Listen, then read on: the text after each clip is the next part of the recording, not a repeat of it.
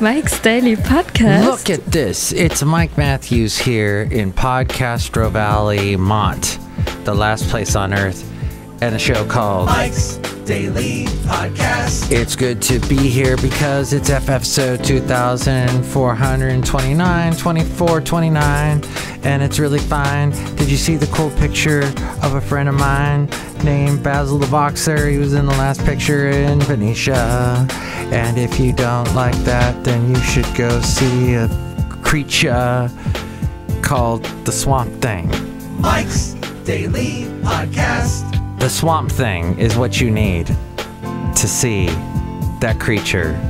Yes. Mike's Daily Filmed in Florida. Podcast. Filmed in Florida, yes. Yeah! So that means Mike's going to have a picture from Florida today in the podcast picture from his recent trip to Florida. I think that's an excellent idea. I want to talk to you about a beverage today that a lot of people enjoy. I'm talking about water. No, not talking about water, but there is water in it.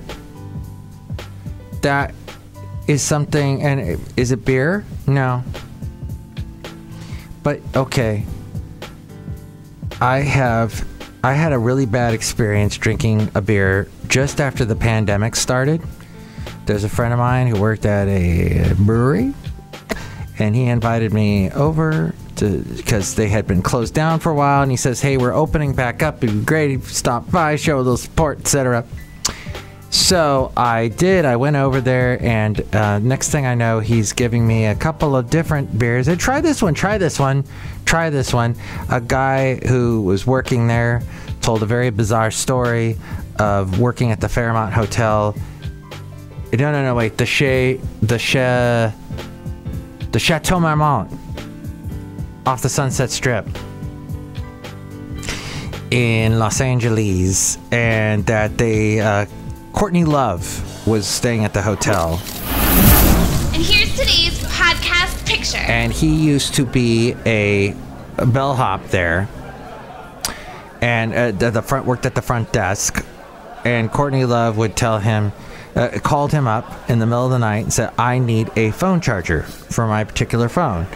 So he went over to her room, and the next thing you know, they're talking, and she's telling him some very interesting things. I couldn't verify anything in this story, but the guy went on, and it was pretty interesting. So some of it's somewhat believable. Apparently she had a lot of dresses hanging on a huge rack of clothes that had been given to her. The late great Basil the Boxer. We would sometimes go to beer places. But my point being, after I went to this place and drank these beers, I got quite sick. In fact, I did. When I got home, the late great Basil the Boxer was still alive, and he was hanging out there, and I actually laid down on the couch next to him, and I was moaning because I was in so much pain because of the beers that I had. And at that point, I said, no more beer. I'm done. And I did not drink beer for quite a while, but then had one recently when I visited the same guy at a different brewery recently. But no, I'm talking about coffee. Coffee apparently has some benefits. Yes, even though you of course, drink too much, you get too antsy, but it can improve your overall health. An analysis of nearly 220 studies on coffee found that coffee drinkers may enjoy more overall health benefits than people who don't drink coffee.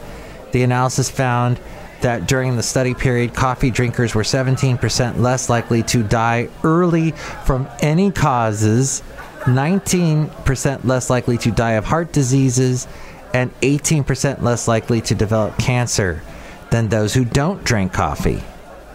What the heck? How would that even be possible?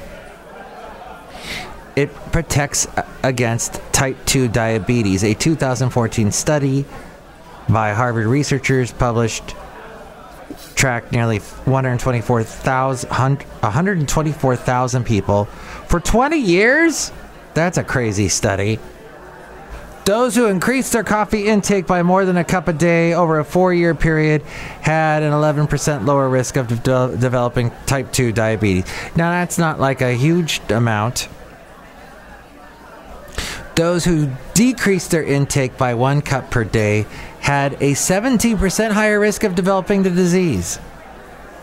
The reason may be the antioxidants in the coffee, which reduce inflammation.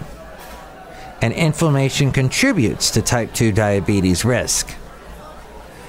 However, if you do have type 2 diabetes, you should avoid caffeinated products, including coffee. Caffeine has been shown to raise both blood sugar and insulin levels in people with diabetes. This, according to rush.edu. It can also control Parkinson's disease symptoms. A number of studies have shown. Research published in 2012 in the Journal of the American Academy of Neurology showed that a daily dose of caffeine equivalent to that found in 2 8-ounce cups of black coffee can help to control the involuntary movements of people who already have the disease. You'd have to drink nearly 8 cups of brewed black tea to get the same amount of caffeine. It can slow the progress of dementia, this according to a 10-year-old study published in the Journal of Alzheimer's Disease. They tested the blood levels of caffeine in older adults with mild cognitive impairments, which can be a precursor to severe dementia, including Alzheimer's disease. When the researchers reevaluated the subjects 2 to 4 years later, those whose blood levels contained caffeine amounts equivalent to about 3 cups of coffee were less likely to have progressed to full-blown dementia than those who had consumed little or no caffeine. My mom had to have a cup of coffee every day, and she was as sharp as a tack, even up to the moment she passed away.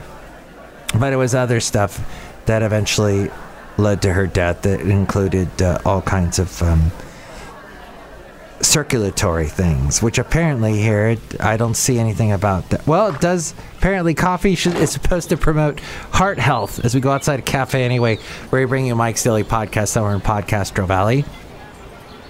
Mont. In February of last year, in the American Heart Association Journal, drinking 1 or more daily cups of plain caffeinated coffee was associated with a significant reduction in a person's long-time risk of heart failure. Keep in mind, though, my mom also smoked a lot. A lot. It is a safeguard for the liver, apparently, coffee. Several studies published in respected journals have found that coffee drinking has a beneficial effect on the liver, including reducing the risk of death from cirrhosis of the liver, decreasing harmful liver enzyme levels, and limiting liver scarring in people who have hepatitis C. It can reduce melanoma risk. And by the way, it is possible that coffee helps to improve blood vessels' control over blood flow and blood pressure. A 2015 study appearing in the Journal of National Cancer Institute looked at the coffee drinking habits of more than 447,000 people over 10 years, and they found that those who drank 4 or more cups of coffee, caffeinated coffee each day, had a 20% lower risk of developing melanoma than those people who drank decaffeinated coffee or no coffee. Now, the advice it gives here at rush.edu is don't doctor up your drink. Keep in mind that the research focuses on the benefits of black coffee, but we definitely know the harms associated with fat and sugar that you find in a lot of coffee. A lot of people add a lot of sugar to coffee. A venti white chocolate mocha, for example, has 580 calories, 22 grams of fat, 15% of which are 15 grams which are saturated fat, and 75 grams of sugar. A plain cup of brewed coffee has 2 calories. 2. That's it.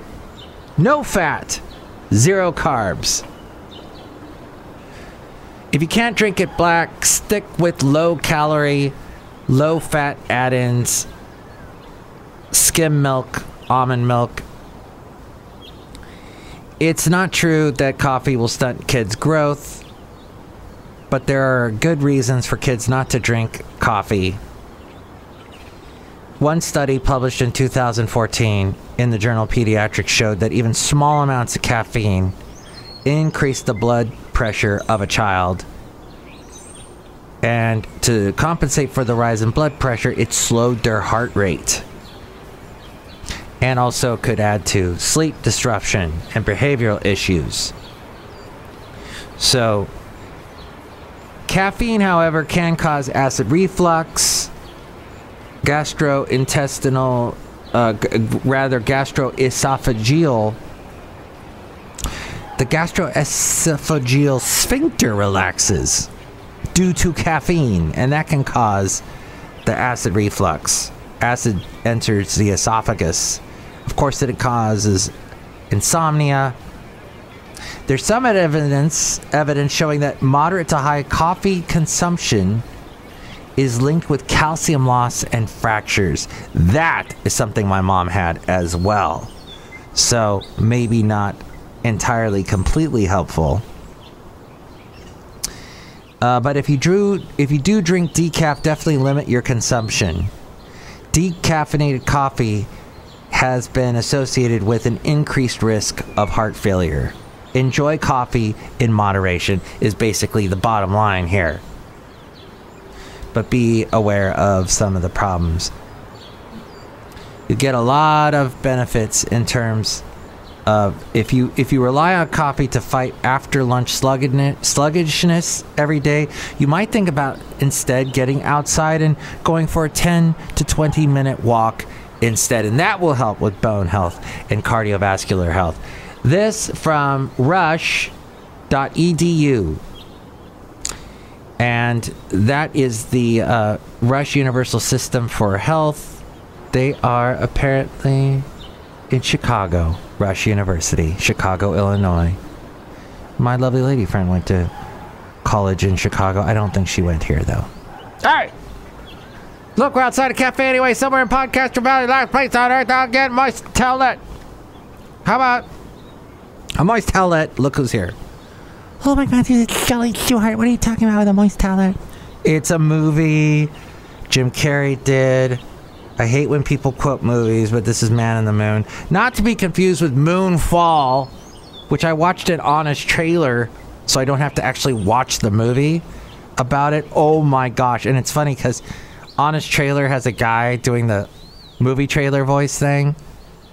And just before he starts doing the trailer, he apparently loses oxygen in the voiceover room, the studio. So then he starts talking like Tarzan, like dumb guy, like Moonfall on Earth, and it basically fits the movie because there's just all kinds of stupidity going on in it. But perhaps you've seen it and you love it and you love all the crazy big sci-fi stuff. Apparently it was also an Independence Day, the guys that made Independence Day, and the Day After Tomorrow, and all these other movies where all kinds of cataclysmic events and stuff blow up. Look who else is here. Oh, Mike, this is Floyd the Floorman. And this is John Deere, the engineer. Yeah, Mike, if the moon falls on the earth, we're dead. Halle Berry's in it. That's right, Halle Berry's in it. Right on, Halle Berry. Okay. So you can chime in and tell me about anything you think about what we covered today. 336MM Daily. 3 plus 3 equals 6. MM is in Mike Matthews. Daily isn't what this podcast has been for a couple of days, but I know you don't exist. You're not real. You're not a real person. Not a real human being. You don't exist because I don't have any listeners. My listeners don't exist. So I don't expect to hear from you in any way, shape, or form. But if you would like to, I am on social media all over the place, except for TikTok. I don't believe in TikTok because I'm not 14. And I don't believe in helping out some crazy... very suspect, this BitBite thing from China that company is that runs TikTok. I don't like it. That's one thing I definitely agree with Trump on. Here, though, if you do exist, here are ways to reach me Take us out, A-Frame. Mike's Daily Podcast is written and produced and performed by Mike Matthews. His podcast is super easy to find. Download or listen to his show and read his blog at mikesdailypodcast.com. Email Mike now at mikesdailypodcast@gmail.com. See you tomorrow. Bye!